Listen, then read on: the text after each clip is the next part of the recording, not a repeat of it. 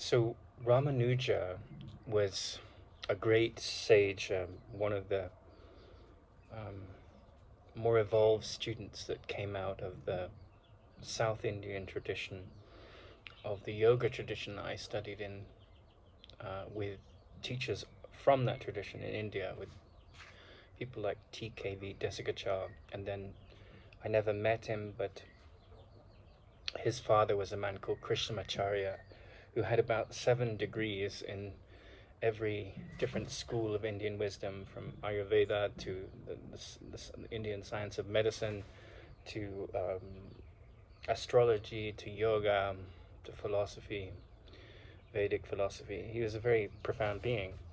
But I want to just talk briefly about Ramanuja. So Ramanuja was this character who was preternaturally gifted and quite wise.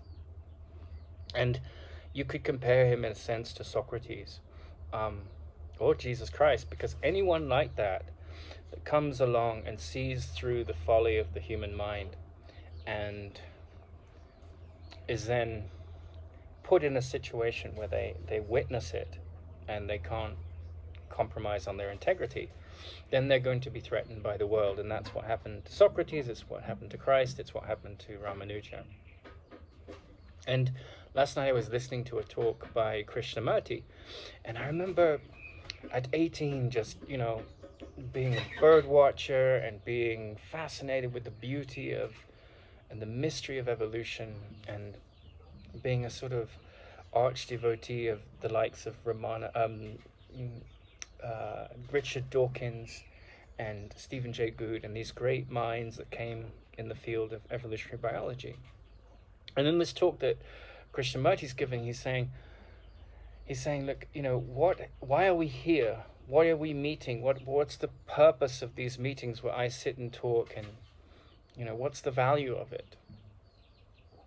And he's saying that these theories about biologists and the biochemists, and it's not what's going on.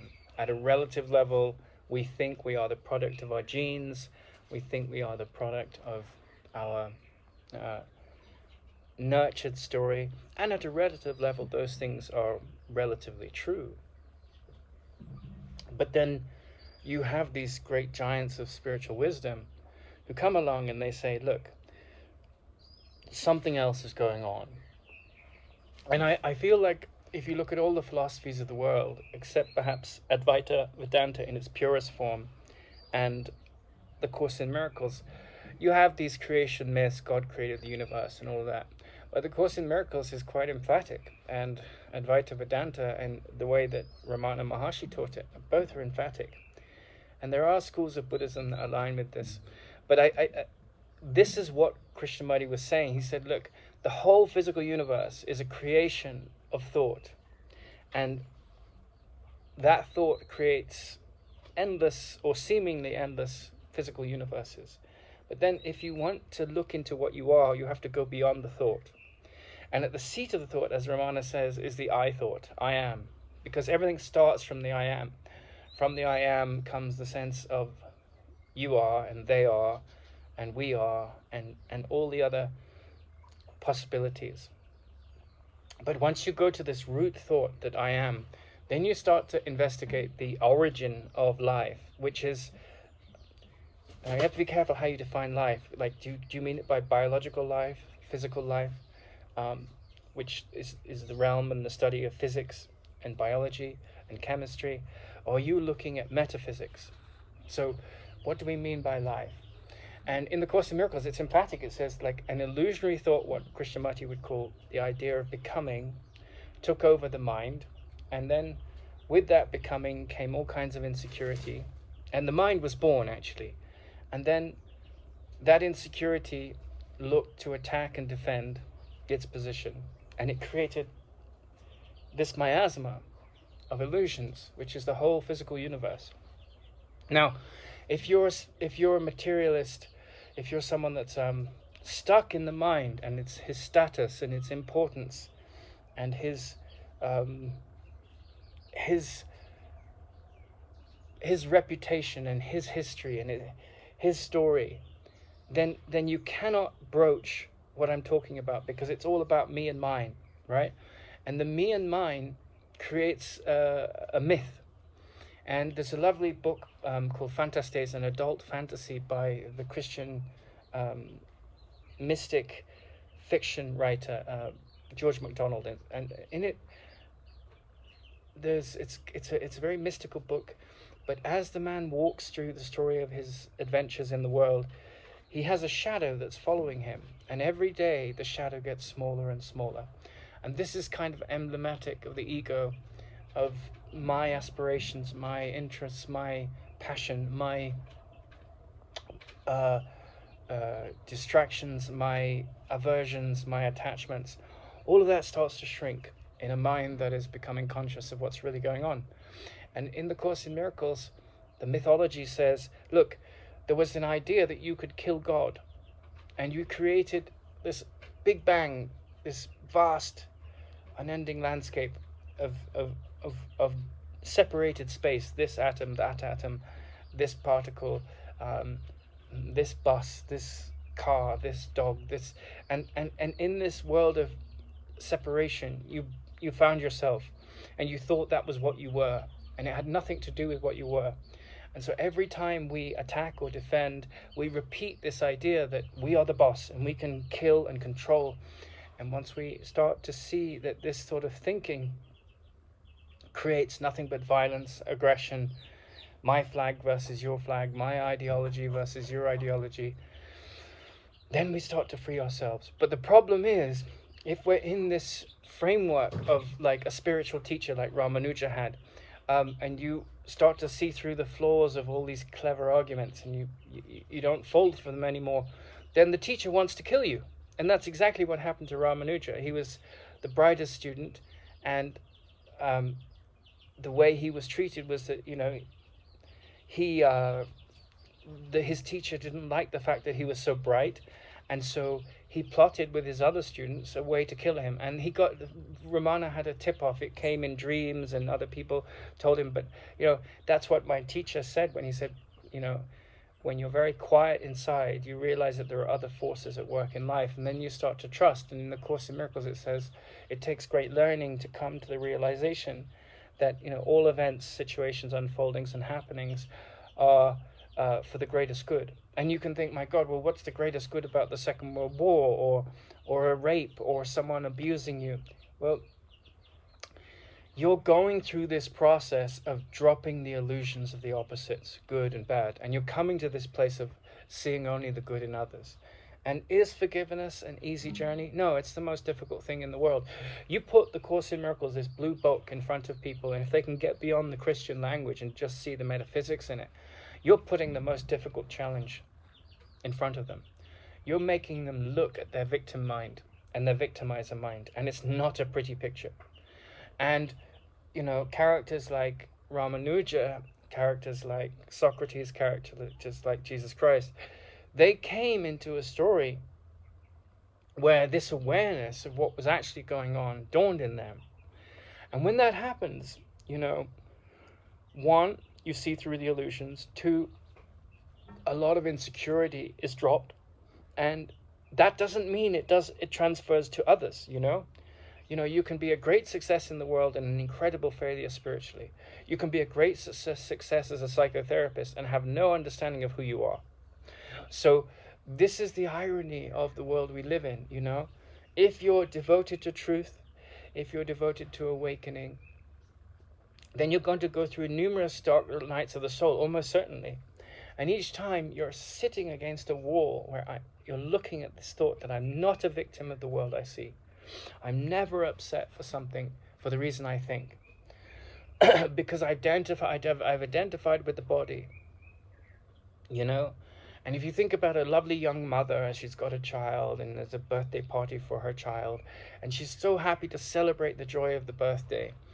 And nothing wrong with that. It's all lovely and beautiful.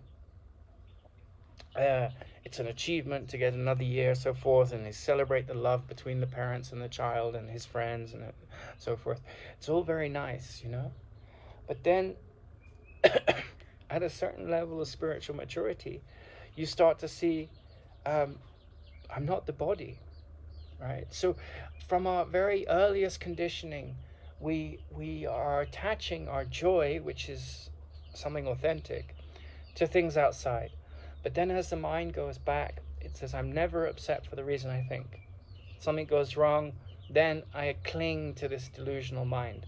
Something goes right, then the sane mind comes out. But they're all projections. And so a master of the mind is someone that sees only the light, and the shadows have no power over them. But you have to be careful with that, because we live in a society where we want the high, the high, the high, right? So people take marijuana, they drink alcohol, they drink coffee. They're constantly pumping themselves to have this high, right?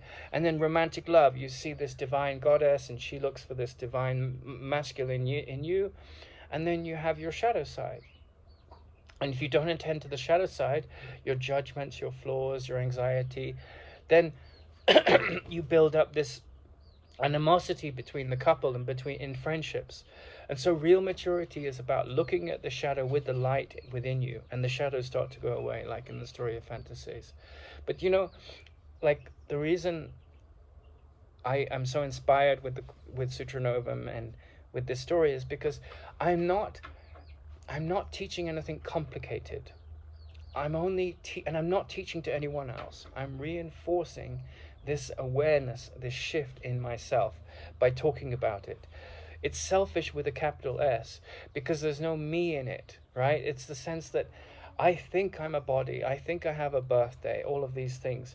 But then Ramana comes along and he says, yeah, why would I celebrate a birthday? It's just another year in the body, an identity which is not who I am, right?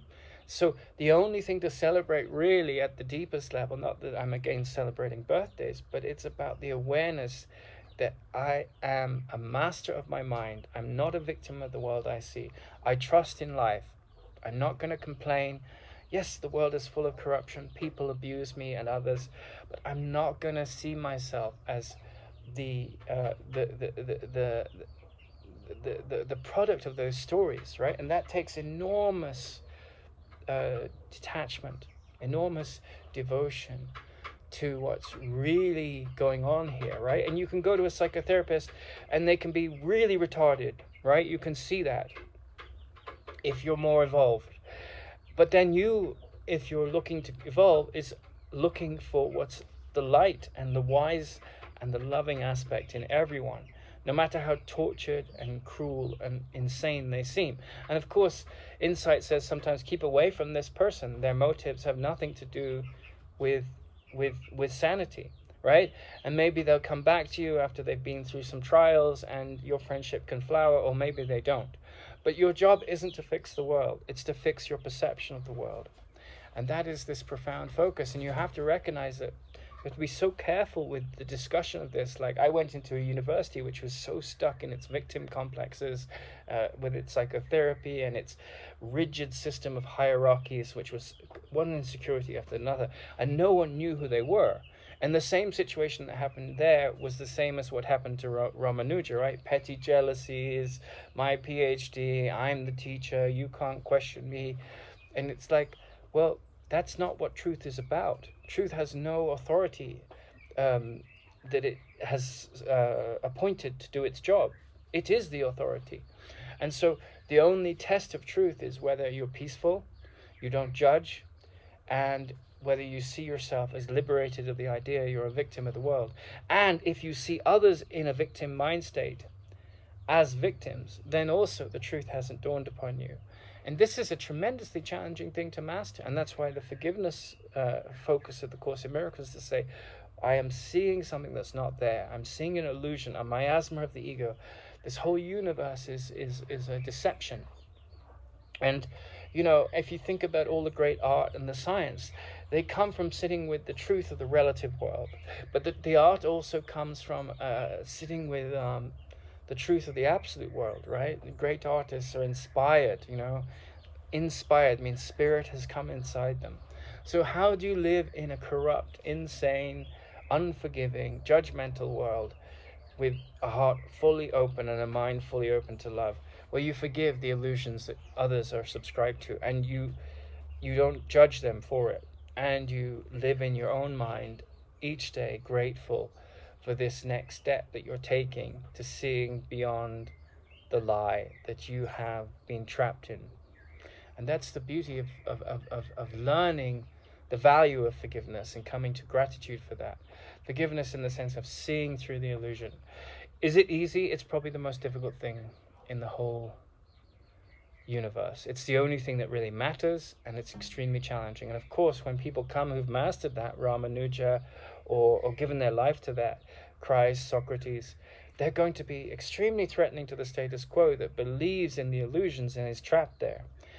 Doesn't make any difference in the sense that their value is there because they will not value what is valueless. You know, that's the critical thing. Are you valuing your insecurity, or you are valuing the discrimination that can drop this insecurity and see with the eyes of love? That's the only question you have to ask yourself constantly.